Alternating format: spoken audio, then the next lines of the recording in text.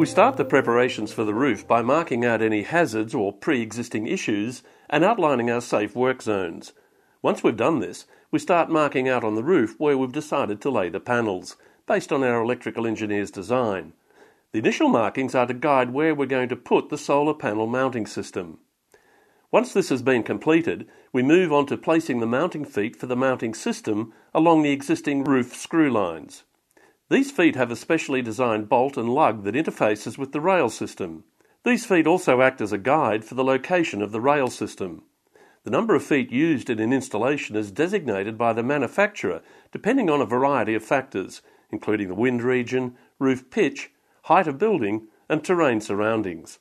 Once we've placed the feet onto the roof, we then fix the feet to the roof battens with specially designed screws that replace the existing roofing screws. As you can see, we also use a UV stabilised black rubber pad between the roof sheet and the mounting feet to act as a washer between the two different types of metal to avoid electrolysis. Now the mounting feet have all been fixed into position on the roof, we prepare the rails for installation. This strengthened aluminium rail will then act as a base for the solar panels to be mounted on. Once the 4.2 metre lengths of rail are placed into position, the standard splices, otherwise known as joiner bars, are then used to join the lengths of rail together to create a longer mounting rail. The rail is positioned flush to the mounting feet, and the specially designed lug from the tin mounting foot is slotted into the channel inside the rail, and the bolt is then fastened to provide an extremely secure fixing.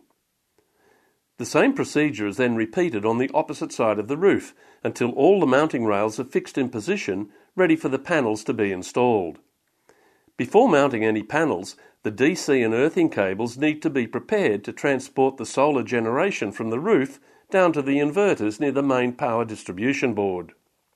In order to safely and neatly run this high voltage DC cable, we install a hot dipped galvanized steel cable tray that is securely fastened to the roof.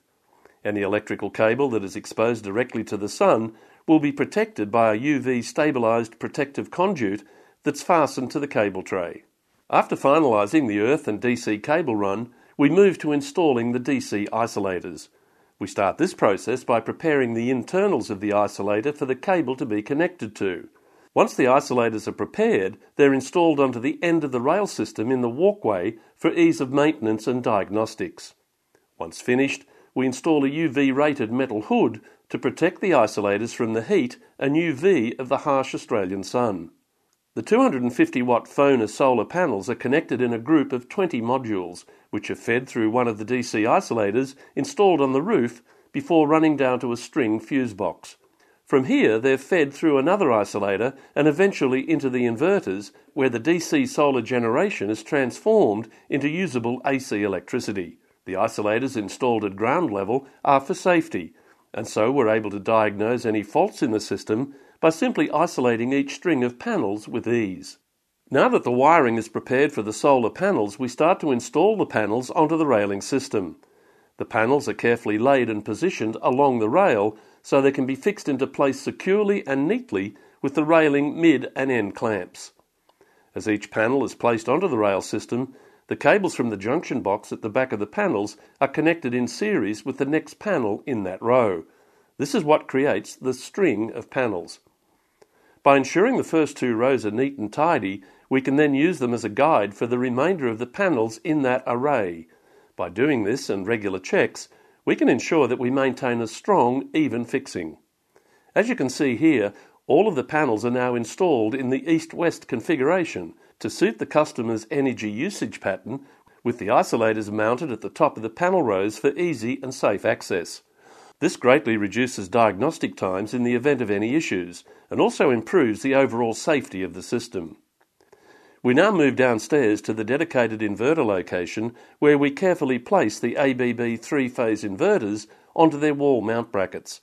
This process is done outside of business hours to ensure that minimal disruption is caused to the business. After mounting the last inverter, we move on to installing the cable tray to provide a secure and safe channel for the DC cables, carrying the solar energy from the roof to the inverters.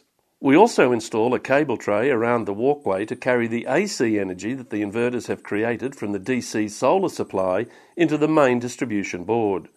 From here, it's simply a case of final safety inspection before commissioning the system.